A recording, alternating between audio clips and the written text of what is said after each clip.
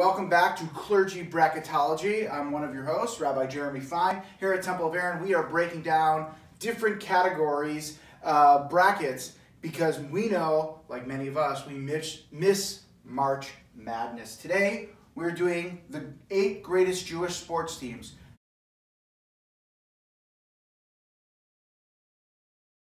None of these include teams from Israel. This doesn't include Team Israel baseball. But we went through and tried to find 8 teams that have at least one Jewish person on the team or character.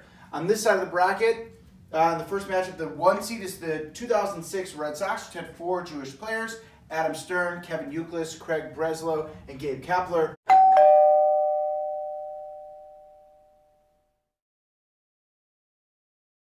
We are partial to the Minnesota Wild last year with Luke Kunin and Jason Zucker.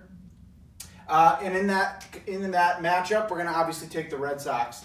The 06 Red Sox had the only team ever to have 4 Jewish players on the team, several who went on to have a World Series ring, although not in 06. And then we have the 2010 Cornell Big Red. Shout out to Andy Bernard. That team had Eitan Chemerinsky. It had John Jacques, a great guy, and Chris Wobelski. 3 Jewish players that made a Sweet 16 run versus the 18 Patriots: Julian Edelman, Nate Ebner, and of course owned by Bob Kraft. We're going to go with the Patriots here, holding suit. They ended up also winning the Super Bowl, which was a huge deal. All right, the second side of the bracket, I'm going to hand over to my colleague. All right, and so now on this side we have powerhouses for baseball. In our 1 seed, we have the 65 Dodgers, which of course had Sandy Koufax, arguably as one of the greatest Jewish athletes of all time, especially and definitely in baseball.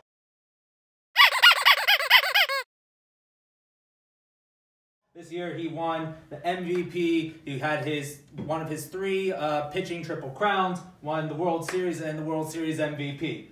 And then here we have the 35 Tigers, which had Hank Greenberg, who also won an MVP that year and won the World Series. However, in a very close match, we have the 65 Dodgers taking this first matchup. And then we have down here the 04 Dolphins. So we have Jay Fiedler, we have Sage Rosenfels, Mark Trestman was one of the coaches, so we have 3 people involved there. And then the 46 Knickerbockers. This was the first year that they were in the NBA. Officially, and then Ozzie Sheckman, who was one of their Jewish players, one of 3 actually, made the first basket. And so while it's close also for historical and for the fact that we had 3-on-3 and this was just such a historical matchup, we're taking the 46 Knickerbockers. And now we have over here 65 Dodgers and the 46 Knickerbockers. As we mentioned, all the accolades of Sandy Koufax we can't ignore that. However, that was just a one-man show in terms of this. And so now we have a slight upset, the 2 over the 1. We have the 46 Knickerbockers.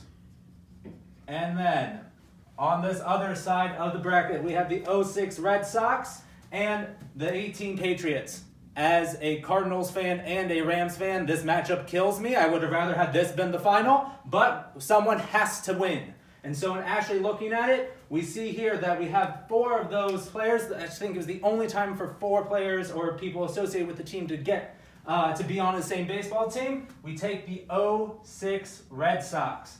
And now for the championship, I turn it over to my colleague.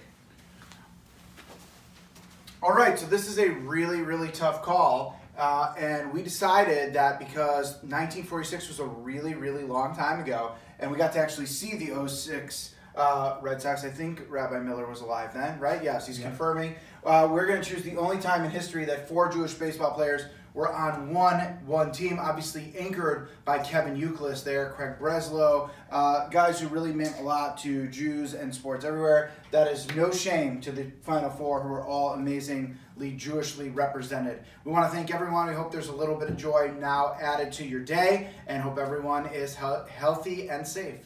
Yay!